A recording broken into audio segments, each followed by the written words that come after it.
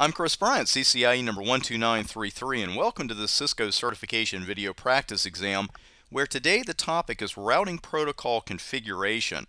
We're going to be looking at the details of RIP, OSPF, and EIGRP that we definitely need to know for our CCNA and CCNP exams, but you've also got to know them for the real world as well.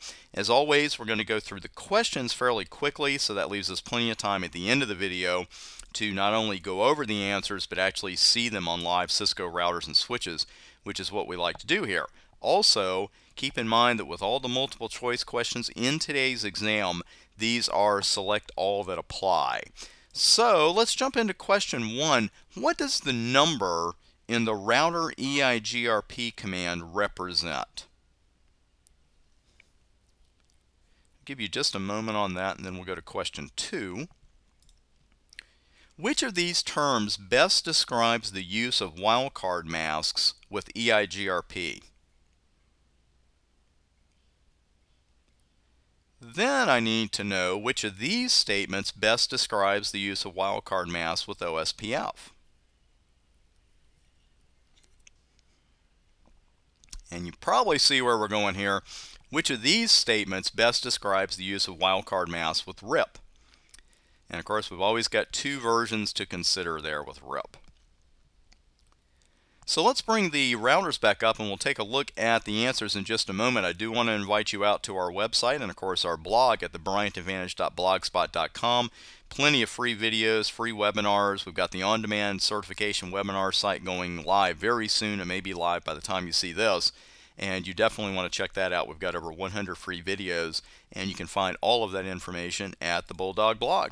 Now let's jump into these questions, and I'll bring a pod up here first to look at EIGRP. Now let's go ahead and clear that off and start a router EIGRP config. And iOS Help shows us that this is the autonomous system number. That's how we logically group routers with EIGRP. Doesn't hurt to know the range, of course, but you definitely want to know that that is an AS number and it is required. So let's go to question 2. About the wildcard masks in EIGRP. We did not always have the ability to use wildcard masks with EIGRP. Now most of the configurations you see in the real world are going to be using them, but I do want to show you that it's actually optional. Because of course we've got to put a network number after the network command itself. And notice that here's where we put the wildcard bits in. But also, whenever you see that CR, that means that whatever you put here is a legal command. So while you're definitely going to see wildcard bits more often than not in real-world networks, it is actually optional.